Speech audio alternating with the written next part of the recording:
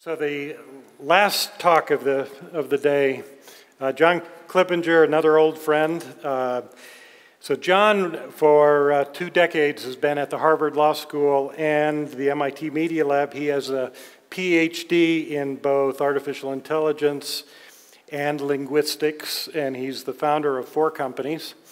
So John is interested in decentralized autonomous organizations and authorities. He's currently involved in the design of crypto token protocols for the trusted sharing of data in local economies. You know, we're working with so much data, and we have to solve this problem of privacy and data security. Again, thank you very much.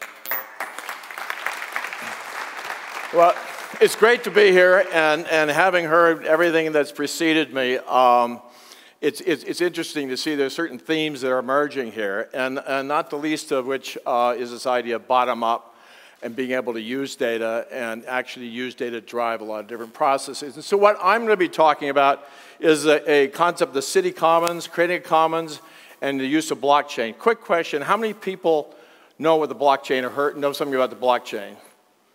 Okay, it's pretty. And what about Bitcoin? Okay, we got some on.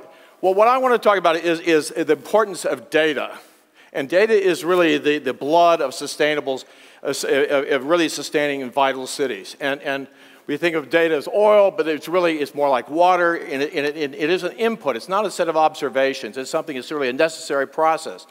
And what we have here then is when you have the gig economy, data is what fuels the gig economy. It's the smart cities, maker cities. It's just not collections of observations. This is people, we think of it that way, but it's much more so that. And we cannot have these gig economies as shared economies unless we have data. Data is the essence of it. This is a video of a virtual world. It was done by a Japanese artist. And it illustrates perhaps a dystopic future when you have more data in the virtual world than in the physical world. You have to be able to navigate the virtual world in order to participate in the physical world. When you look at the public spaces, they're going to have overlays, virtual overlays. There's a new layer of life that's coming in that you're going to interact with. It's going to create a new kind of public spaces. So we think of data in an archaic sense, and we just think of it as observation. It's a new medium. It's a new medium in which we're going to live and create new kind of cities. And it's going to be essential for all sectors of the cities. I mean, we think of this, the industrial model of infrastructure is fairly static and fixed. And we think about structural hierarchy as a basic organization. But these things are going to be dynamic. They're going to be data-driven. You're going to allocate seats. You're going to get jobs. All of it's going to be data-driven. But there's a moral hazard in data collection, because you get to know everything about people. It can be the most intimate details. And who's going to accept that responsibility? Right now, people are making lots of money off of it. But we have to come up with a set of principles by which to govern the use of data. Because we have the phone. The phone is the great enabler of this. But is an iPhone, spy phone, my phone? It collects me, it knows me, it's collecting data about me. That data is being monetized, but it's not being verified. It's not something I control, though it's my phone. So this instrument is absolutely critical to how we're going to create a trusted society. And so how do we make sure the data isn't hacked? How do we ensure it's not this is a new surveillance state? Who are the trusted authorities? Our notion of data governance is very archaic. We still think of data in the old sense as something that has to be contained. It's not a new medium. So we have to come up with new notions of authority, because everything is being virtualized. And that's really important, because we're creating a totally artificial data environment where every data element is something that's constructed. Do we know where it came from? Can it be validated? Who's in control of it? Who benefits from it?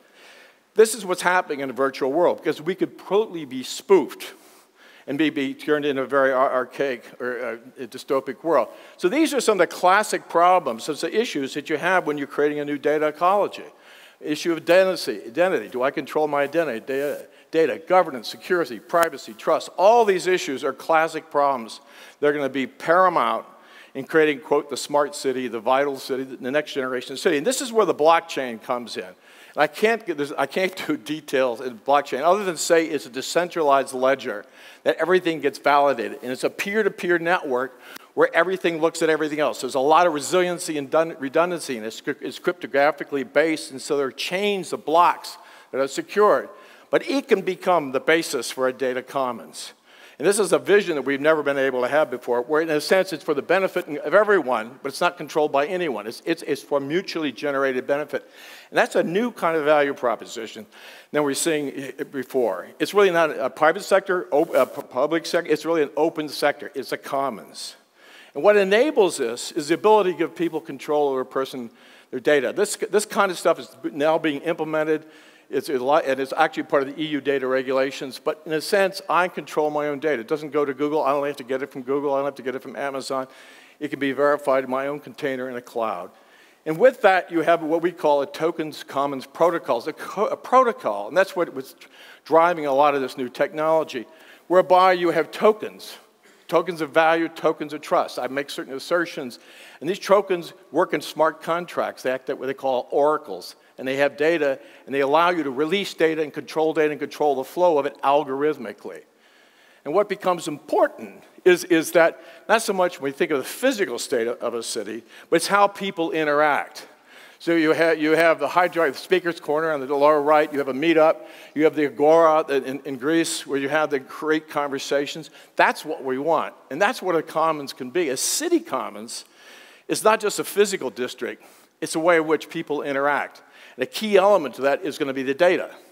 That's going to create the key medium. So if you want something in an innovation district or you want entrepreneurship, it's really the interactions. It's the human dimension of this that's going to be shaped by the data. And that's why things like the city scope is so important. To collect the data and data that you verify and you know, it's going to be sort of it's going to use to govern that commons and allocate resources in order to maintain certain key values.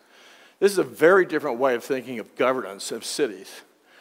And so you have this notion of moving into a network city where things are adaptive. It's adaptive, it's not a fixed system. It's always dynamically changing and allocating different kinds of resources based upon certain key values that we've caught in, say, the city scope. A different vision of the future. So that cuts across all sectors. So when we talk about this, we want to make the switch. And we're working on creating tokens to facilitate that switch from fossil to sustainable. These all go together, from centralized to decentralized, from static to relational. And you really want to have a generative commons. And there are ways of implementing that technologically, and the blockchain creates a huge role in that. Thank you very much.